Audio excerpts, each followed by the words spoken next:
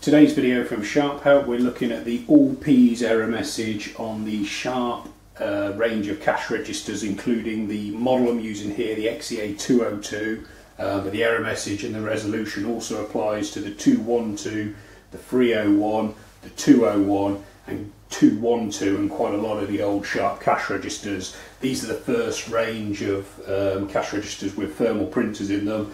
So the loading of the paper got a lot easier and you didn't need ink ribbons, but then you used to get this error message. I'll pop a sale through. You get all the P's come up on the displays. It basically means paper out. That's all it means. It either means there's no paper or there's a problem with the printer.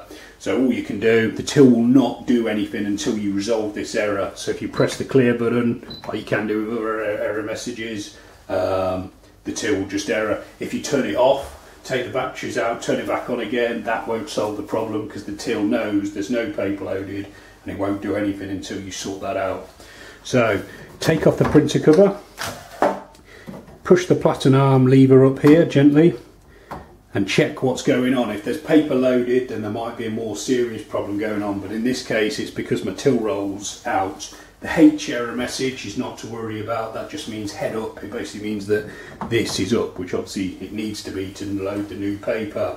Now I said earlier that the 202 and its other machines in the range are thermal printing cash registers. So this is quite important because it makes it important what roll you put in. Obviously it's got to be a 58mm till roll to fit, but crucially it has to be a thermal till roll and it has to be loaded correctly.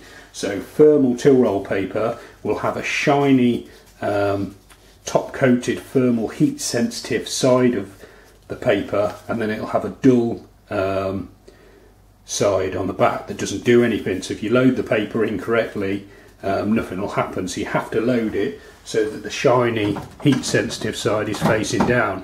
All I do is just drop it in like that because I know that's the right way around. Pull a bit of the paper through and then close the platen arm so that the H disappears. The paper feeds forward. The PPPPPP hasn't gone yet, but don't worry about that.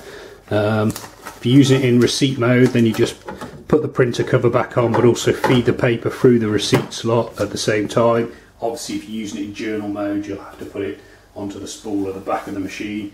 Then press clear.